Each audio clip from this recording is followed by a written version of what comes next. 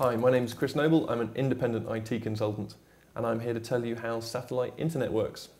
Satellite internet, as the name suggests, is the use of geostationary satellites in orbit around the Earth.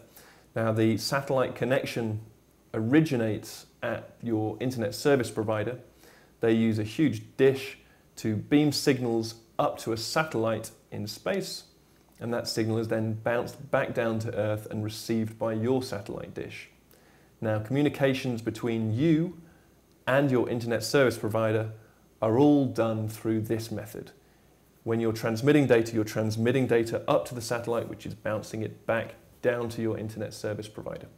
The only requirements for satellite internet are an account with a satellite internet provider, a satellite dish and modem, and a clear view of the southern skies. Satellite internet works extremely well for people that are on the move, or for people that don't have access to any other form of internet, for example, where there's no cables laid. Now, there's a few drawbacks to satellite internet. Although it's faster than dial-up internet connection, it's considerably slower than a cable or DSL connection. The last limitation of satellite internet technology is the weather.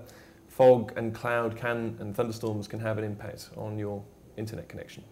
My name's Chris Noble. Thank you for watching this video on how satellite internet works.